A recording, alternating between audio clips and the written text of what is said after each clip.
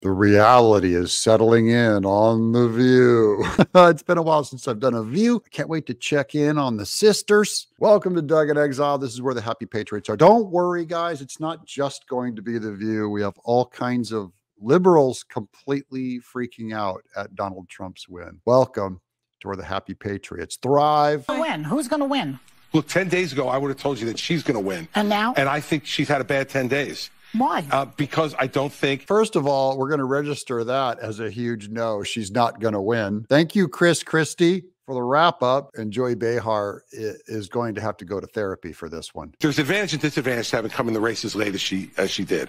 The advantage is she didn't have to go through all the primaries and go through all that goes on that wears you down a bit. But the disadvantage is people don't know her. I mean, they still don't know her. She didn't do her job. You've had it a long time. No one knows who you are. The View is going to freak out over that one. Yes, look. She's been the vice president for almost 4 years. You know, How could they not know her? You know the old joke. A woman had 2 sons. Yes. One went to sea, the other became vice president of the United States. Neither were ever heard from again. Sonny Hostin says she's been the president for 4 years. And Chris Christie goes, exactly. Vice president. There's no coverage there. Nancy Pelosi said it too. She goes, the vice president essentially does nothing. I mean, the job of the vice president is to stand 3 steps behind the president, out of focus. Well, they didn't know. Then why did they keep accusing her of not doing anything when she was vice president? What did Mike Pence do, I'd like to know? Nothing. Joy Behar nods that she answered her own question. Yes, Kamala Harris did nothing. What about Mike Pence? That is also not something. You know, we barely heard from Biden. We didn't really. She wants to tax unrealized capital gains. No, this is in complete gone. Not even her simp, Mark Cuban, can sell this. Even Marky Boy says this would destroy the global economy and take the USA down with it. Ladies and gentlemen, Kamala Harris is the least qualified candidate to ever run for any political office in American history. She makes her boss look competent. She's a fake. I'm not here to invalidate her. She's a fake, a fraud. She's a pretender. Her and her pimp handlers will destroy our country. They will. They've already crippled the dollar, manufactured inflation, censored your voices, funded transgender surgeries, and made empty promises to the middle class for 50 years. This election has to be more than a victory. It needs to be a landslide. Hear from Kamala. Biden had a very tough debate performance. He was replaced in a way that's, I liken it to somebody knocked on his door. A threat to democracy? Right. Maybe just to throw 2 a.m. they knock on his door and he has a sleeping cap on and he opens it with a candle. And it's Pelosi and Obama, I think. That's J.D. Vance on a podcast. I don't know that guy's name, but he's kind of funny. And he's describing how Joe Biden got replaced. But this is about Trump getting a strange ally in Joe Biden. This is what I imagine happens.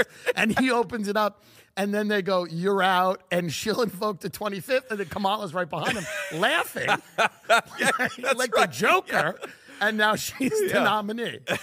That's basically how I imagine it too. J.D. Vance is having a good time. He's seeing those numbers go up. His career is about to take off. How mad is Biden? Do you think he might do something drastic? And I honestly think Biden is pissed off about it. He seems angry. There are all of these weird little ways. He's wearing Trump hats. Us. He wears a Trump hat at the firefighter event. He does this thing where, a couple weeks ago, she was starting one of her big rallies. Yeah. And he decides to have a press conference 30 seconds into it. So he's doing all these passive aggressive things against Kamala Harris, resentful. Especially if she loses, he's going to come out and go, I'd have won. Everyone happy that you swapped me out now? Right. So they're all watching Joe Biden and not Kamala Harris. Or he'll say something nice here and there about Donald Trump. Yeah. It would not shock me if Joe Biden votes for Donald Trump. Oh, let me know in the comments below. Does Joe Biden vote for Donald Trump? That's the ultimate resentful thing. Yes, I think he would. He's that big of a, you know what, especially given how hurt and his pride is so hurt. Hey, it's a private ballot. He could go in that and pull the lever for whoever. He's having fun. He's putting on the Trump hat. He's getting in little fights with people at the rallies. Yeah, that's right. Well, you know, President Trump said at the Al Smith dinner, he was like, you know, when I was running against this guy, I really hated him. Now I kind of like him. Yeah, Trump's kind of liking Joe Biden. So they're having lots of laughs. Here's a Democrat who is not having a good time. It's 2 weeks till the election. I'm getting a lot of texts and feeling a lot of people panicking. And then other people saying, no, don't panic, don't panic. And I think those people are wrong. It is time to panic. He said a bad word. That's shocking. A liberal? Upset? Yeah, but I like the message. It is time to panic. And that means there's no panic on the Republican side. We fight, we're tactical, we push, we work hard. But the left, they're just flailing all over the place in panic. And not just panic, but to do something about it.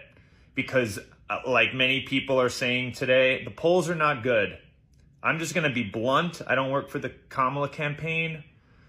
I'm just going to call it like I see it. The polls are not good. Trump has the momentum. Please get involved. He is a danger to the physical safety of American citizens everywhere, not to mention our economy and to our own control over our personal freedoms, what we do with our bodies, what gets taught in schools. I thought Trump looked presidential and personable. I hate that, but he did. All right, worst case scenario, Trump gets reelected. Here is the game plan if that happens. The general rule of thumb from now on is, will the MAGA heads use it to attack someone? If so, keep your mouth shut. You no longer know that any of your trans friends are trans. You no longer know that any of your non-Christian friends are non-Christian. You no longer know that any of your friends, family, or neighbors are left-leaning at all. Anyone that you don't know tries to talk about politics around you, you shut that shit down immediately because that is fishing for information and people they can report. He is very, very dangerous. We're in big trouble. And I can feel it. I was out talking to voters yesterday. I did not like the vibe. Morgan Ness can't handle so much good news. Can you imagine what he is going to do in a second term when he's more confident, has less fucks to give, is more empowered, and honestly seems more organized? Yeah. Rogan is having a back and forth conversation with him that's seems like two human beings talking. That's definitely helpful to Trump because politicians are normally so awkward, right?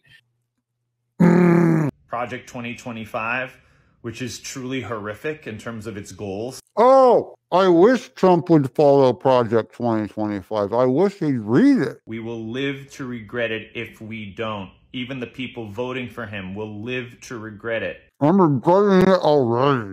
Standard politicians, including Kamala Harris, are talking point machines, and that's not what Trump is doing. Someone asks about your opinion on the basic rights of other people, you say, I don't talk about politics. It's gonna hurt, but that's what's gonna help you and others survive. These are the basic ground rules for surviving a fascist government, which is 100% what Donald Trump has said on camera he wants to put in place if he gets reelected. If progressives have a politics that says all white people are racist, all men are toxic, and all billionaires are evil, it's kind of hard to keep them on your side.